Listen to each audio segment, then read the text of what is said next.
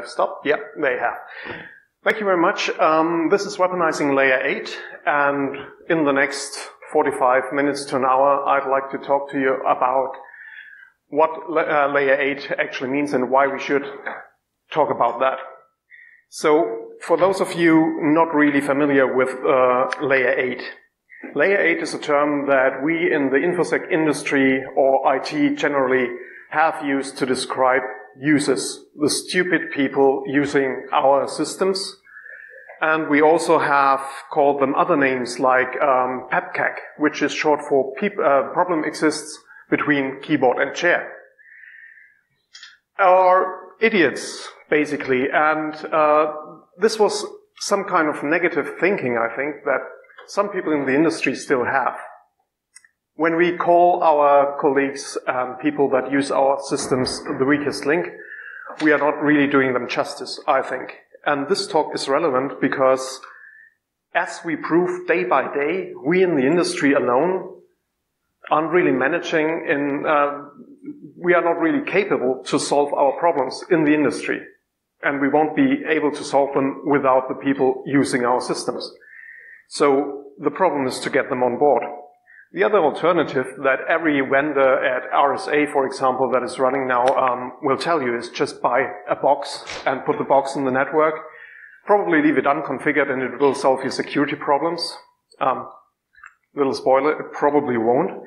What the box will do is they will create a lot of screens and a lot of information and a lot of dashboards for your secure operations center. And it will be just wasted information because at the end of the day, you will have not secured some of your humans. And my firm conviction is that humans matter. The original version of this talk was created together with Brian Veit, and some of the things you see in the talk are attributed to him. This Humans Matter is from his own conference as well.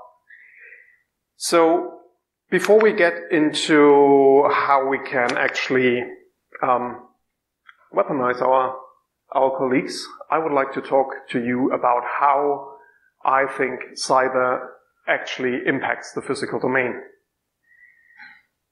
Let's start with something funny. I've said that I've brought a lot of gummy bears. When I did that, I realized that I wouldn't be able to throw them at anyone because A, I suck at throwing, and B, you're quite far away. So I'll just leave them there. If you fancy that stuff, then just grab some after my talk. Still, I wouldn't mind you participating in show of hands if you want to. Who of you has heard of the great German pizza wars 5-6 years ago? So for all of you who haven't, 5 or 6 years ago we had two main portals selling fast food. So you logged on, you fancied a pizza or you fancied a burger, and you put your order in, and the portal would just send the nearest delivery service to your home. So basically the same, like I think Deliveroo and others, what you have in your country. But the funny thing about the two major players in Germany was they started DDoSing each other on Saturday nights.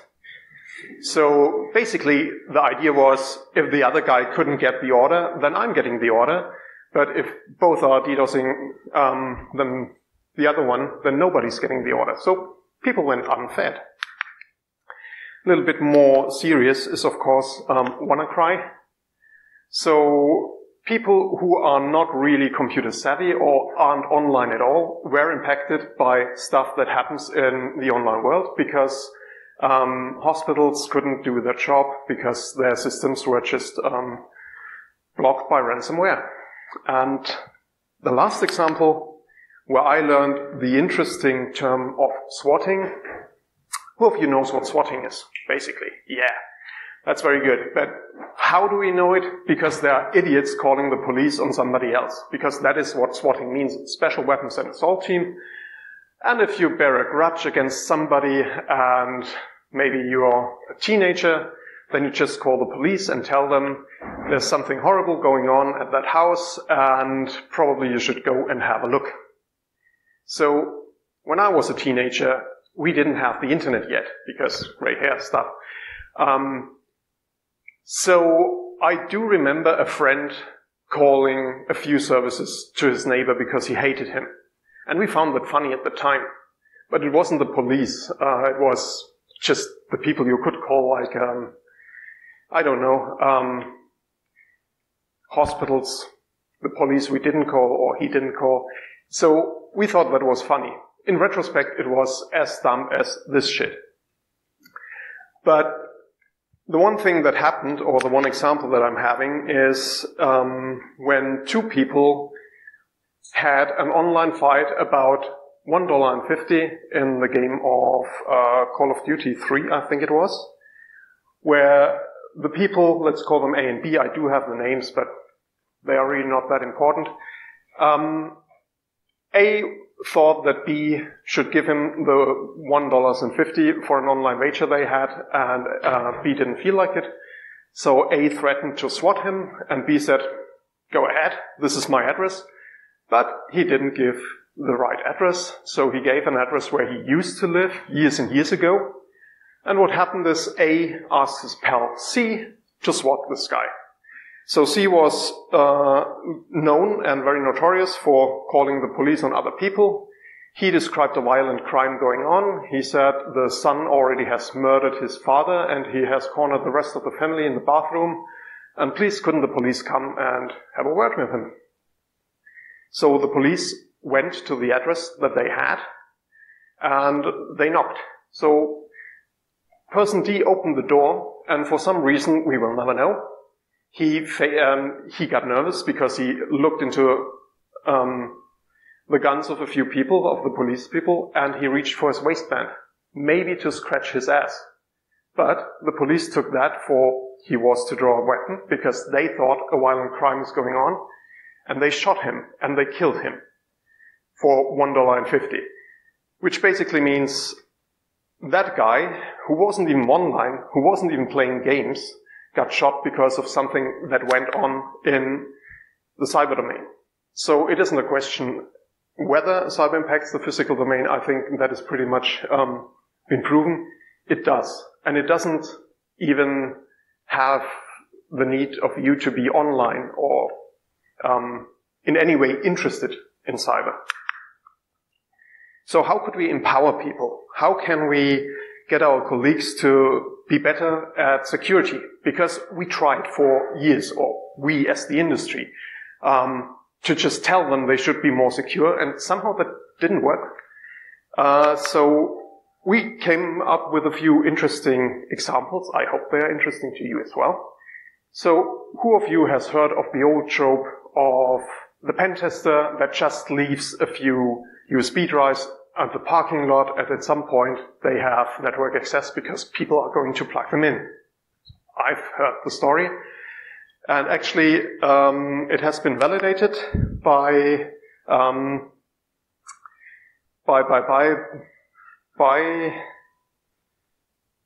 University of Illinois. I was looking for that. And they handed out about 300 USB drives, and about half of them got plugged in. So how do you counter that? Because the thing is, most of us are still really helpful, or we want to help. If you were working at a company, you found a USB drive at the parking lot, and it had a set of keys with it, and maybe a little toy figure, wouldn't you want to plug it in and see what's on it, just to find out who the person was to return it? Or if you're a greedy person, wouldn't you like to plug it in if it was labeled Bitcoin wallet? Or maybe Finances 2019? So as an attacker, I have a lot of social engineering vectors to make it more interesting and to get people to really plug it in. And basically, I'm talking to a room full of security researchers or people interested in the topic. So who of you wouldn't plug it in? Of course we would plug it in, but of course we think we would do it in a secure environment and we would be very wary of the device. But we built something that we call the virus detention station. The way that works is you need to authenticate with your company card, and then you plug in a USB drive, you get all the files on the drive, you select those that you want at your Office PC, and you click send, and once you're back at your Office PC, you will have a link to a network drive, and you can download them. Pretty easy. Why did we build that? We didn't have in mind that people should be able to plug in USB drives they found at the parking lot. I would like to acquaint you with something that is a story directly from big companies. If you're working for a small company, that's cool. If you're working for a big company, that might be cool as well. But both have their own dangers, let's say. And big companies, like my company, we do have some processes that are really, really stupid if you have a closer look at it. So, assuming I wanted to have a presentation and I had to give it the next day and I worked on it yesterday and I wanted to bring it to the office, I wasn't allowed to do that because the USB drive would have to have put in an envelope. That envelope gets sent to a different building in the same city. Somewhere there, some kind of magic would happen, and they would label it, they would seal it, and they would put it in an envelope, and the internal postal service would bring it back to my desk. And this would take about how long? What do you think? 3 days if you were really, really lucky, more often 4 or 5 days. So, if you really have something important going on, then it wouldn't work. Again, assuming you have a presentation that you have to give the next day, what are you going to do? Are you going to follow proper process? No, you won't. So people would just plug the USB drives into their office PCs and just keeping fingers crossed that everything's okay. But with building that wireless detention station, basically what we did is we gave them the option to have it sooner, and now you can plug in any kind of USB drive that you find. Well, there's company policy again. What do you think happens according to the written down company policy if somebody finds a USB drive lying at the parking lot? They should hand it over to building security. So far, so good. What is building security going to do with a USB drive? So, the written procedure is they hand it to the communal lost and found, which is 3 kilometers away. And the USB drive gets lost, basically, because you could throw it away. I still want to go there and say, you know, I've lost the USB drive. It's black, about that size. Do you have one? And see what happens. That would be interesting. So we're still working on that part. The people responsible for that said, why this process is working, why should we change anything? That's the fun when you're working in a big company. But basically, now people can use thumb drives the way thumb drives are meant to be used. The next thing I would like to talk about is phishing. And of course, phishing is still also something that is very effective if you want to get into networks, if you want to get people to click on links. And short question to the audience, which of these links is malicious? And of course, it is terribly difficult to spot that without any kind of research. Link shorteners like Bit.ly and Google and whatnot are making it nearly impossible to see whether this link is malicious or it isn't. You have to follow it and you have to have a look, and then you can maybe tell if it's malicious.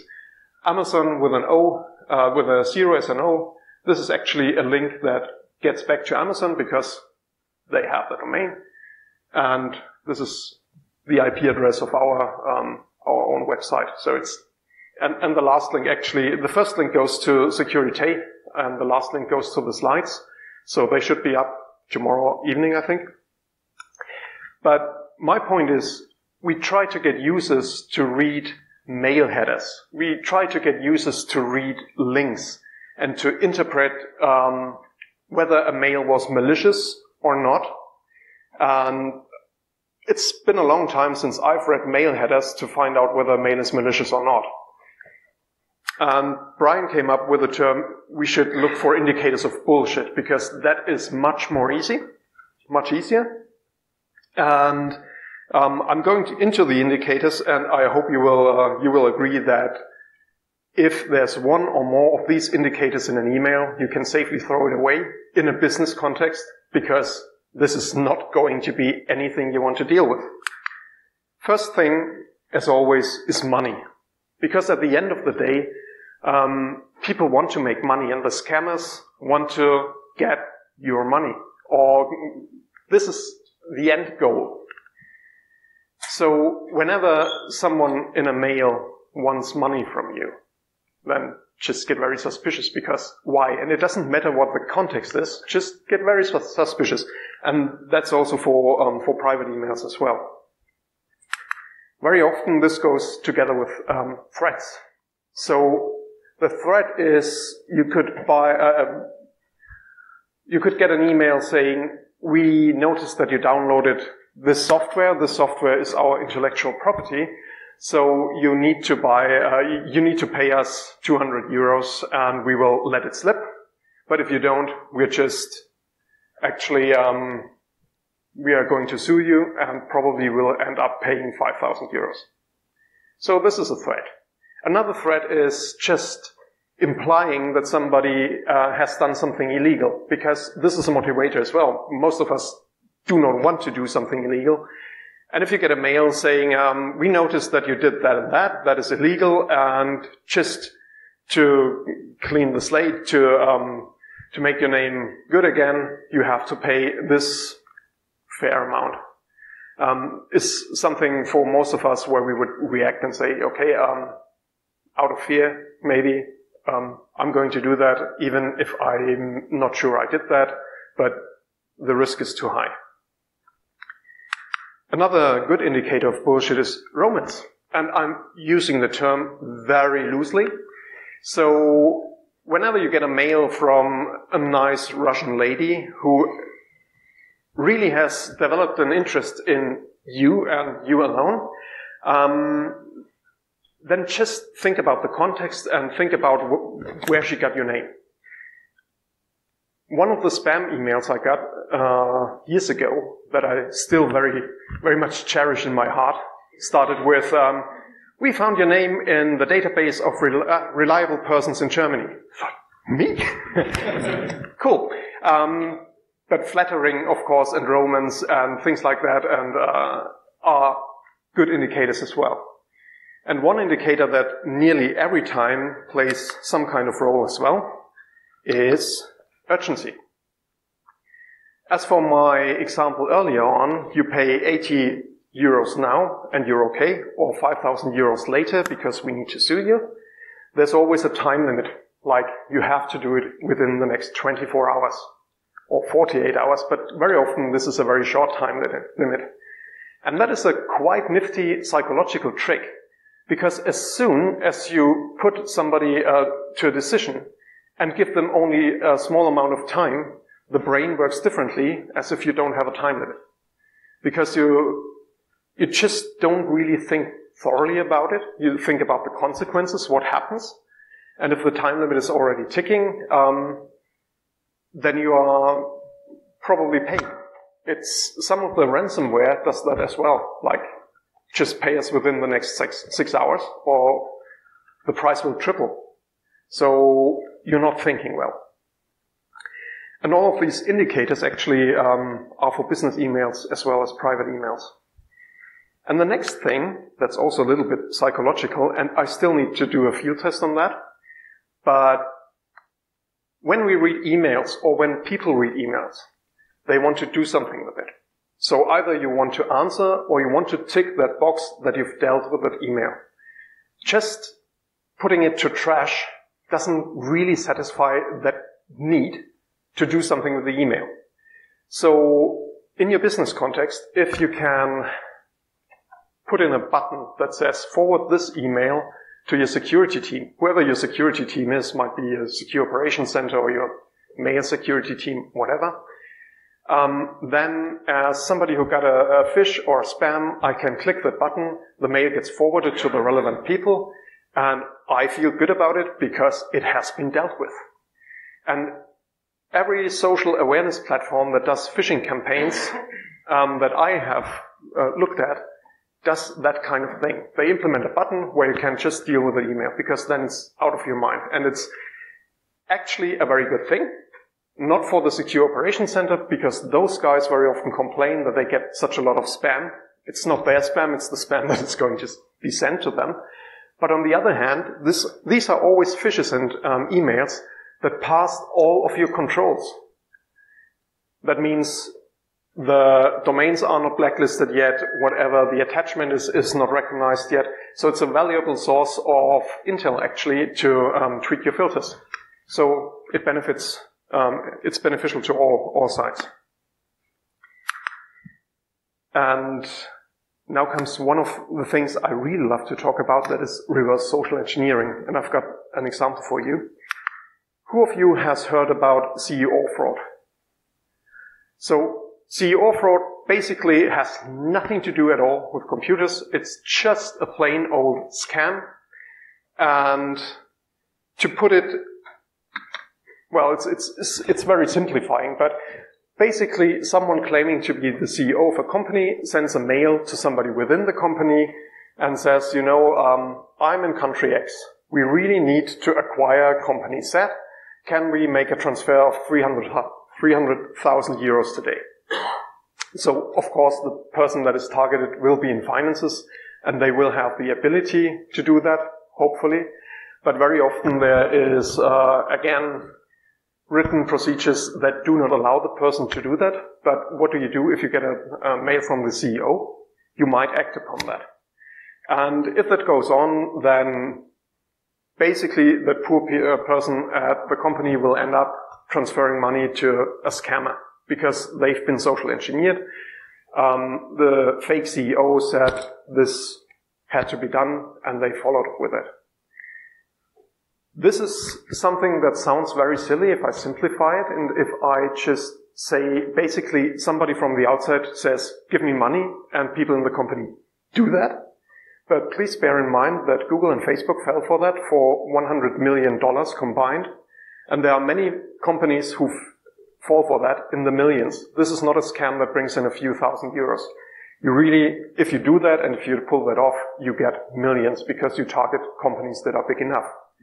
One of the companies at the places where I live, that is Nuremberg in Germany, fell for that scam and they shelled out 40 million euros.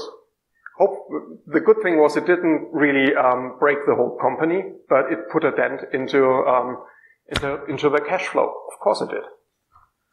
So, what could we actually do to make that better? And another company in Nuremberg came up with a hilarious idea.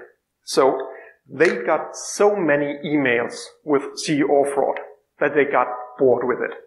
They really got annoyed, and what they did was they told every employee, you know, if you get an email, just forward it to the SOC. And the SOC would then go and change the email address slightly so that it's not noticed and start communicating with the scammer.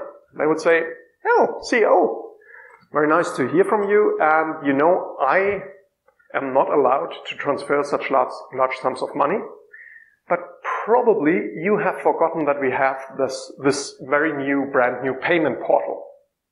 Payment portal? Yeah, we do have the payment portal and you can do all of your transfers yourself. Have you forgotten your login details? And as a scammer, of course, I've forgotten my login details because I've never had them in the first place. So they ask for user ID and password. They're getting it. They are logging on. They're ticking a box saying, yeah, I've read terms and conditions and everything's okay. And they are presented with a portal where you can enter who should receive the money, which account, and how much. So basically, as a scammer, that's the jackpot, right? Because if I can transfer the money to myself and I don't need anybody else, then that is very good. Except, of course, it does not happen. What happens is that at the moment where the scammer presses send or transfer, the IBAN, so the long number describing the account and the account name, is getting blacklisted. And it's a lot more difficult to get a new bank account than it is to get a new email address. I guess this is something that most of you will agree to. So this company is building up a list with blocked IBANs because they are used for fraudulent purposes. And at the moment we are trying to build a database on that, and we're trying to share the information. But the funny thing is, if you're one of the good guys trying to stick to GDPR, then you're not really allowed to do that because you haven't asked the scammer whether he's okay with you using their personal data. Of course, you are infringing his human rights.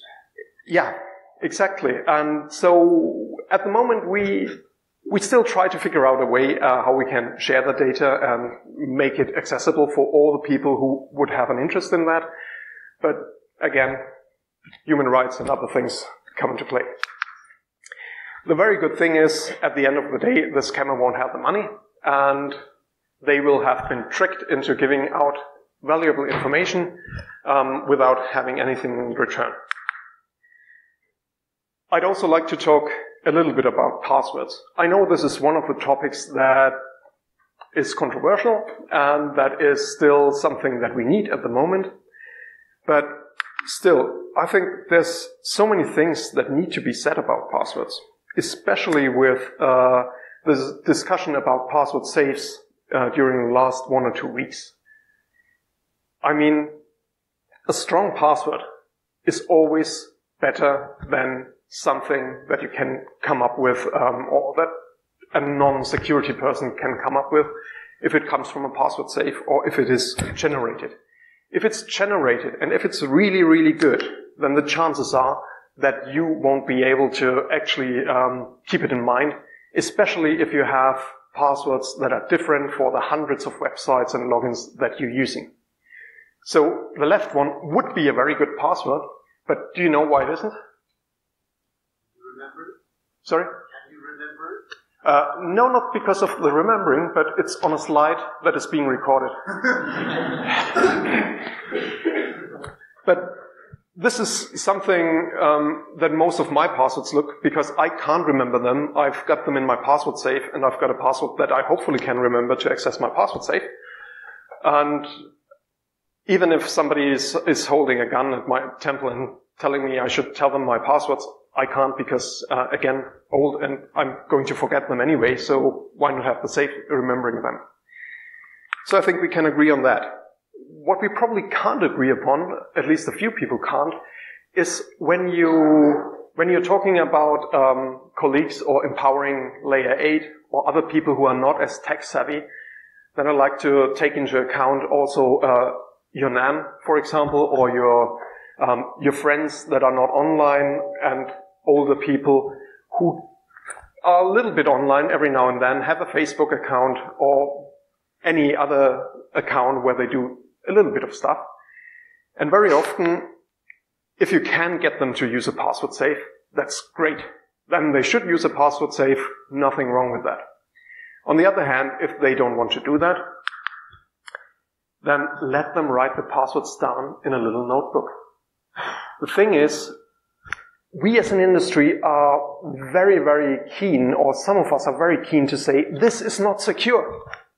And, well, if you have a look at everyone and try to find something one size fits all for everyone, then you might be right. But if there's a burglar standing in your grandmother's flat next to the computer flipping through the password book, this burglar doesn't exist, because if the burglar is in that flat, he's looking for valuables, he's looking for money, he's looking for jewelry, he's looking for other stuff. And even if he's flipping through the frigging password book, then you just change your passwords afterwards, because you know he's been there. But there's no harm in letting them write down their passwords. And if they can write down their passwords, then they are going to be better than password 1 or 1, 2, 3, 4, 5, 6, and all the other stuff that we see year by year as the top 10 passwords in the world. So this is something to think about. If they want to use 2FA or MFA, then let them. This is always great. But I think we need to have a little bit of a change of thinking and think about that 10% of security is better than 0%, and we can't get everybody to 100% or 99% or 98%. So everything we can implement, we should do. But if people are not really interested in it, we can't force them to do it. So let's find a way how we can make it reasonably safe. It doesn't have to be completely safe. And if you think that this is a bad approach, then please also think about that guy who ignores his smartphone security and his role in the world, and whether he or whether your nan needs a better security than the President of the United States of America. It's just something to think about. One thing I haven't seen in the wild, and there are reasons for that, is kind of a mail forwarder as a service. Again, to protect the people at your company, you could register a domain that has nothing to do with your company and offer everyone a forwarding email address. So the reason for that is your email address, if you only have one, I'm assuming most of you in the room have way more than one, but most people who are online just have one email address, and that is their most critical asset, because if I as an attacker control the email address, I control all their accounts. Because what happens if I reset the password? It gets sent to the email address for that account. And if I can read that, I can get into any account for that email address. If you forward that, if I register at the platforms with a forwarded email address, then even if that platform gets breached, they do know my forwarded email address, they still do not know my real email address, and it's harder to attack. On the other hand, there are many problems with what if the person leaves the company, and so on and so forth. This is why we haven't implemented it yet, but I think this would be a good idea, even if you can get people to have forwarded email address to their real email address. That is just one more layer of abstraction that makes it harder to attack them. And one thing I also want to, probably most of you won't be giving awareness trainings, I'm assuming, but if you are working at a company, then most of you will probably receive awareness trainings, which can or cannot be something that is really, really bad. We do have something called Virtual Training Company, and it's like a flash game from the 90s, where you have to walk through a virtual company and you see, that bin is on fire, what do I do? Well, I go for a coffee, I'll grab the fire extinguisher, I call security. So it's bloody stupid, and it's actually, I think, some of the questions are just insulting, because, yeah, of course, it's, you don't go for a coffee if there's a burning rubbish bin. But on the other hand, I'm working in various companies since 1990. I've never really encountered a burning rubbish bin, so it's not a use case that has to be dealt with daily. And another thing is fear, uncertainty, doubt are enemies of security in my eyes, because they always fear tends to be something that is really powerful. If you want to get somebody to modify their behavior, fear is something that will help you in the short run until that person realizes they've been tricked, and then they will show the opposite of the behavior that you wanted to have.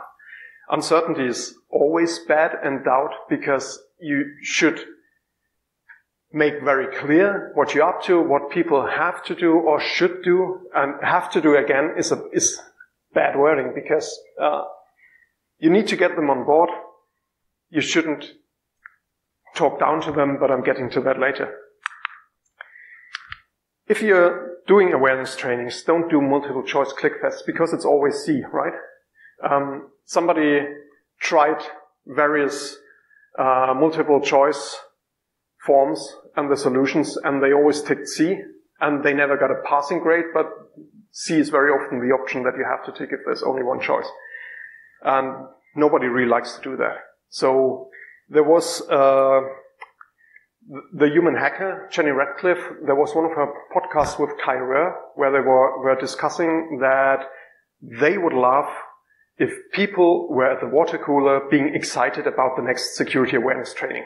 But nobody is. It's like, yeah, it's the bloody training again today. Crap. So maybe we can do something to make that better. What we did, and this is very sneaky, I know, we didn't call it security awareness training.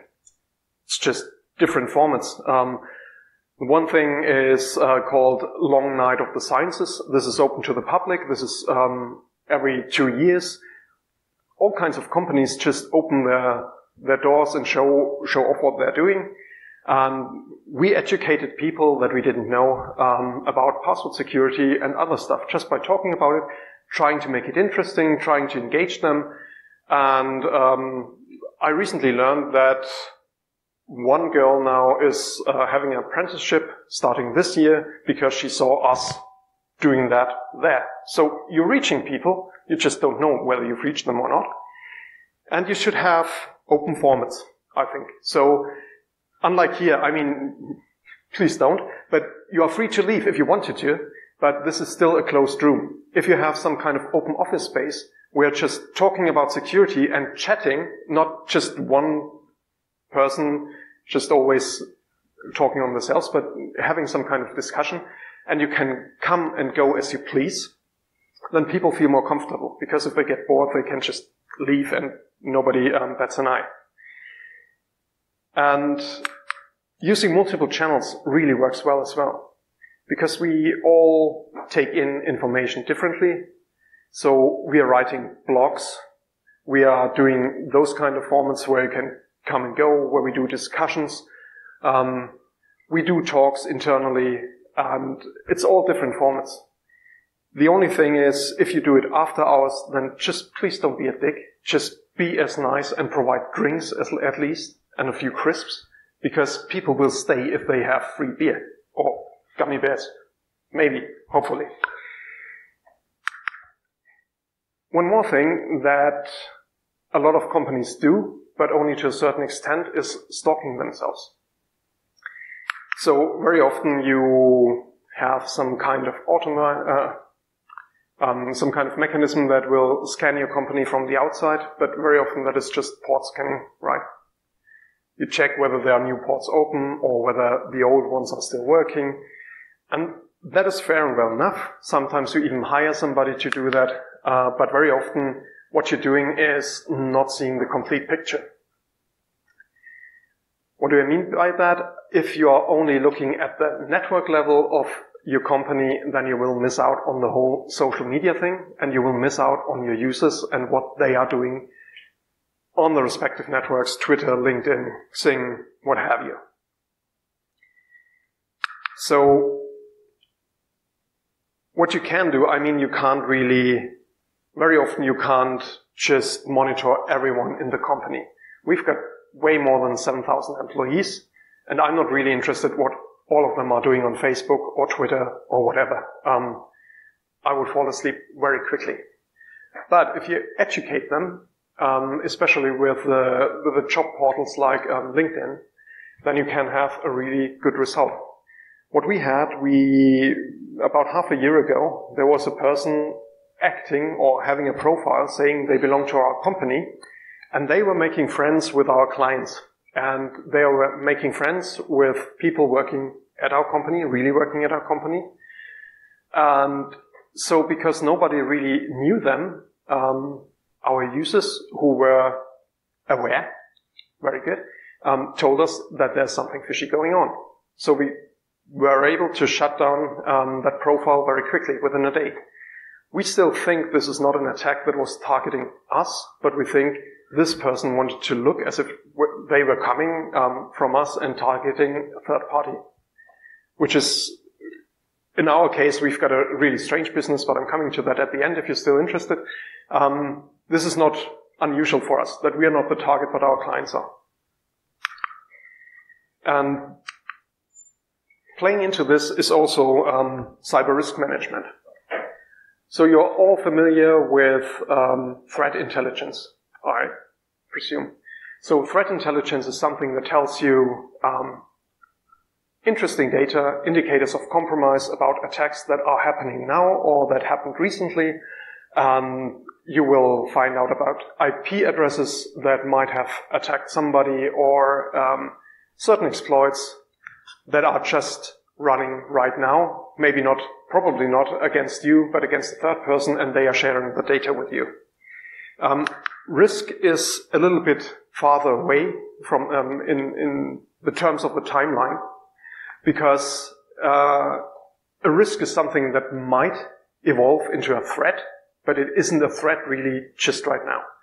One example is if you know that some of your users' emails and passwords have been breached on a different site, then you will know that this is a risk and somebody will try credential stuffing against your site with the same kind of credentials that have been lost on, let's say, Yahoo, because everybody was on Yahoo. And this again is something where you need to have time, where you need to have access to various data sources like the dark web and others, and where you have to research. It's not a solution out of the box where you just snip your fingers and you've got the information. It needs dedicated people trying to come up with the risks that your company is facing. But if you can identify those, then you can prepare accordingly, and that will be very valuable when the attack comes. And then finding the right language is very important. And a short intermission here. I already used cyber a lot, and I've also got a new t-shirt, cyber. Mike. And I know a lot of the people in our industry do not like cyber. I'm sorry if you have to suffer through that. But as Dr. Jessica Barker said, all of our clients are going to refer to us with the term cyber. And if we don't go where our clients are, then we are leaving our clients in the dark. And this talk is about getting in touch with our clients, so I'm going to use cyber because they are using it. So, finding the right language. This is an example from last year's DEF CON. And the person writing that got evicted from the hotel very soon, but after talking to the DEF CON organizers, the hotel staff was, they let him in again, reluctantly, but they did. But if you only read that tweet without being in the security industry, then this might be scary, because just a few months before the tweet, a shooter killed 58 people from his hotel room. So attacking people in Vegas is a little bit of a touchy subject. If you just put that tweet out, then without context, that's bad. And context is something you need to give your users as well. Not talking down to them, of course, is the next thing, because everybody likes to be patronized, right? So we don't like it. Why should we do it with our colleagues? And there are ways of finding something, finding how we can talk to people. This is another example where I blanked out the users in most cases when it is something where I'm not sure that it's still online. And that was somebody saying, come on, we as an industry are not that bad, right? And somebody who's developing apps and software said, personal opinion, yes, you are. And obviously, outside of our little bubble, people really don't like us that much. But this is due to us in the industry, most of the people talking down to users for 20 years. And it is changing. I'm happy it's changing, but just let's carry on searching for dialogue with people instead of just, telling them what to do and what not. Another thing that you can avoid is ritual for ritual's sake. Whenever you identify a process in your company or something that doesn't make sense and people just do it because we've always done it that way, then just try to come up with something better or say, we don't need that. This is one of the examples I found. And I think it illustrates why it is very important to understand the security measures and where they are implemented and whether it makes sense to transfer them to other processes. In that case, of course, it doesn't. Another thing that might be more important than it looks like at the first glance is locking your screens. So very often for a lot of the companies I worked for, they had this very good company culture saying, all the attackers are on the outside. We don't have anyone on the inside who would be a bad guy or girl. Which might be right. On the other hand, if you consider that I don't have numbers from last year, but usually a lot of the attacks come from the inside as soon as you don't call them attacks, but also fuck-ups, for a better word, or people just clicking stuff without knowing what they're doing. They are not an attacker in the traditional sense, but their actions result in a compromised network, so that makes them attackers. And very often, if your company is big enough, and if your company has interesting stuff or interesting data, then the chances that you have somebody that would steal the data if they are being offered 500k or maybe even 5,000k, 5,000k, yeah, of course, 5,000 euros or quid, then they would do it. So locking your screen and not giving other people access to your mail, to everything that is open on your laptop is really important. Basically what we are doing is amateur hour. I get to the pro version, but if I see an unlocked screen of one of my teammates, I'm going to send an email to the team saying, tomorrow there's free cake. I'm going to provide free cake, or maybe a beer after work. Something small, something that doesn't cost too much, because people then follow up on it. You know, if you return to your desk and you find out that you promised cake for 10 people the next day, then most people are not enough of a dick to not follow up on that, and they will bring cake. But they will also lock their screen the next day. Or at least after 2 or 3 times. And when I say this is the amateur version, after giving that talk at another conference, somebody came up to me and said, you know what we do?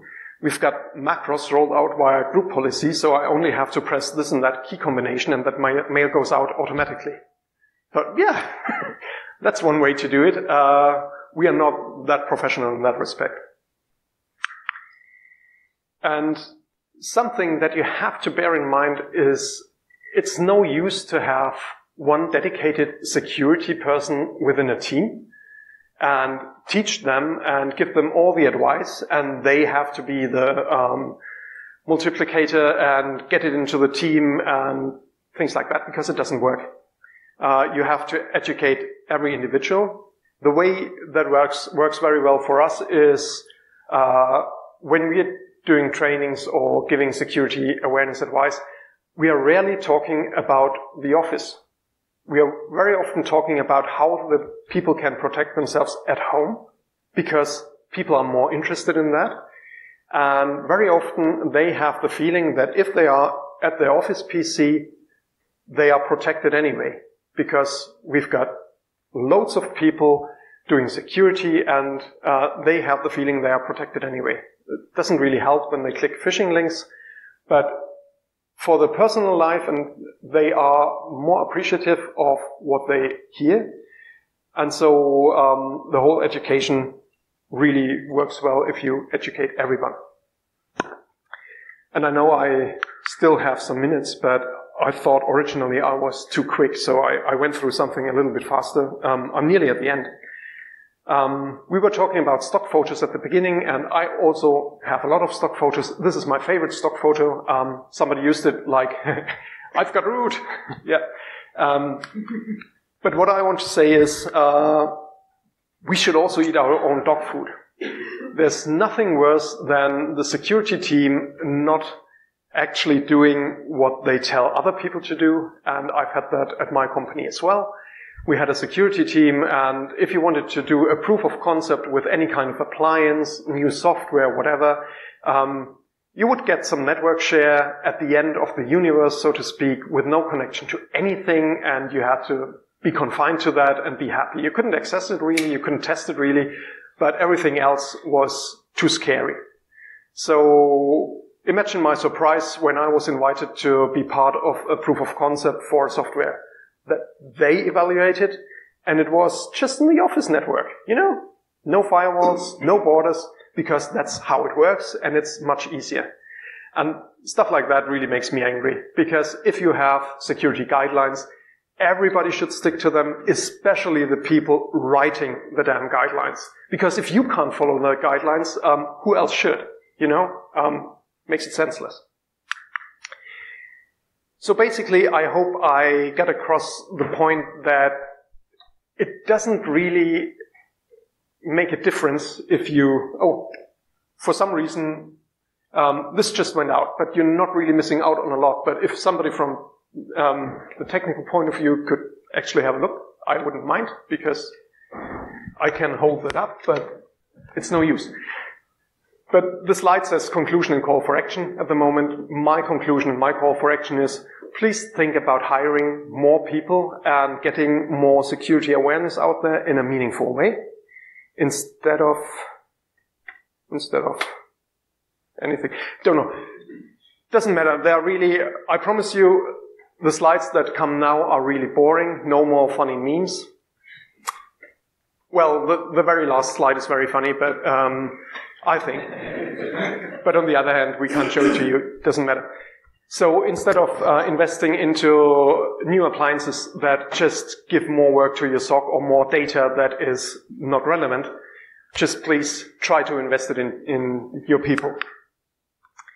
And also know your threats, especially know your threats when it comes to social and when it comes to other things that are user-related and not tech-related. I've put in some links. You can take a photo of that slide just now.